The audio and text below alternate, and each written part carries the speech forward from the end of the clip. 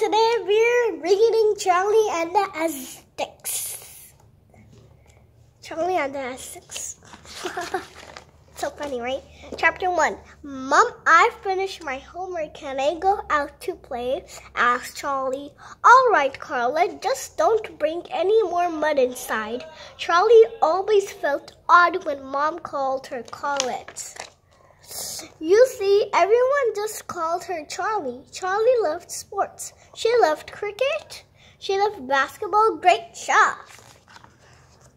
She played football for the school team. I wish you were on our team, said a goalie from another school. Charlie didn't know it yet, but she was going to need all her sports skills very soon. Chapter 2. Charlie's class was studying the Aztecs. They were visiting a museum to learn how the Aztec people lived hundreds of years ago. The museum was filled with lots of interesting objects. Charlie's favorite object was a beautiful Aztec headdress with blue and red feathers from rainforest birds. Come along, Glass, said Mr. Jones. There's a lot more to see. Charlie stayed behind for a closer look. Charlie knew she shouldn't touch the headdress, but she couldn't help herself.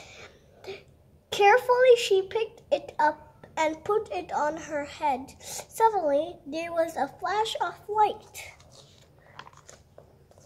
Charlie felt the headdress had gone. She looked around. The whole museum had gone. Birds with blue and red feathers flew overhead in the sky.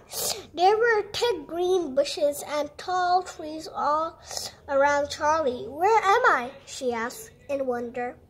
She was in a forest and not just any forest. Peering through the bushes, Charlie could see a village, an Aztec village. But the Aztecs lived hundreds of years ago, said Charlie. That must mean I've traveled back in time. Just then, Charlie noticed a group of boys playing. One of the boys was pushing the others around. Are you new here? Said a friendly voice behind her.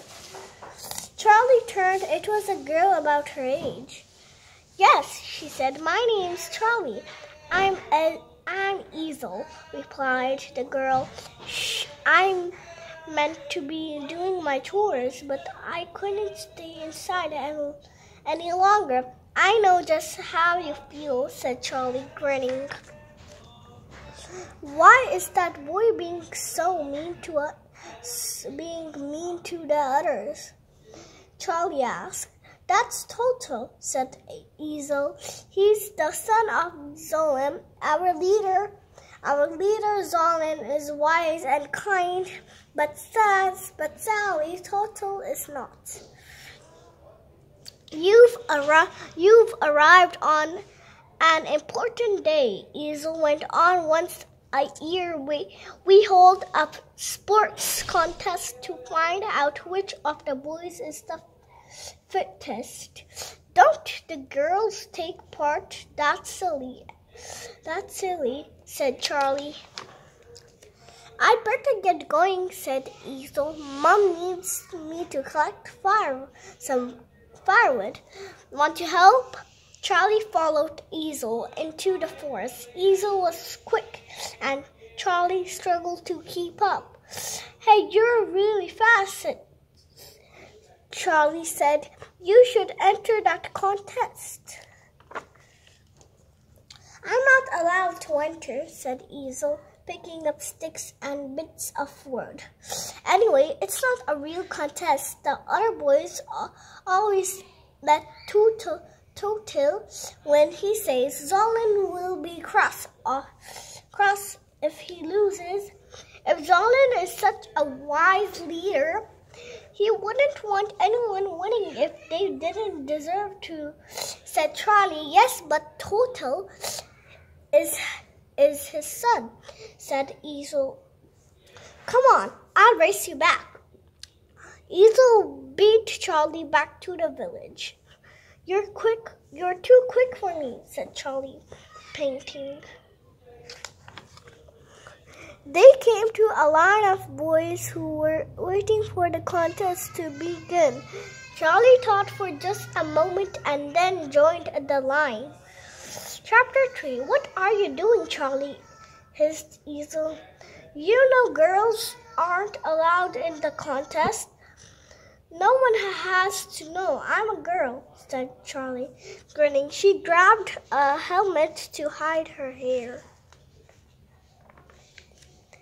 Easel told Charlie about the contest. It was an Aztec game called Ulama.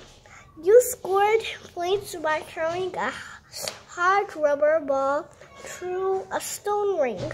It was just the sort of a game that Charlie loved.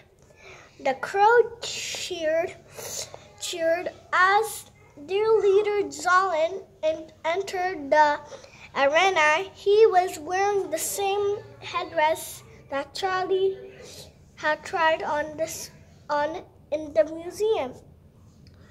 Charlie started at the headdress, and she knew she couldn't stay with the Aztecs forever. The headdress had brought her, so maybe it could take her home. Zolan gave the signal for the contest to begin. Charlie watched the other boys falling over trying to let Toto win. They looked so silly. Toto scored 2 goals. Finally, it was Charlie's turn. She ran fast and dodged past the boys. She threw her shot. Goal! The crowd cheered. Now she was just 1 point behind Toto. Charlie scored 1. Toto scored as well. Charlie scored again. There's never been a game this close, yelled the crowd. Just then, Charlie heard the sound of a horn. Game over. It was a draw. The winner will be decided by a tie break, said Zolan. You both get 1 shot. Toto went first. Toto went first. He missed. If Charlie scored, she would win. Please, Charlie, miss, said Easel under her breath. Chapter 4.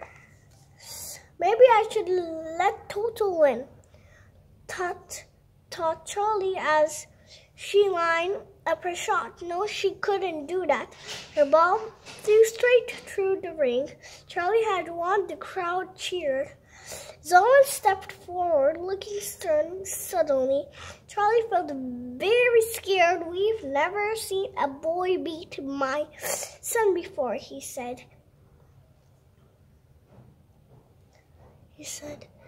Well, said Charlie bravely, my name is Charlie and I'm a girl. She took off her helmet. Girls aren't allowed to play, screeched Toto. It's against the rules. I win.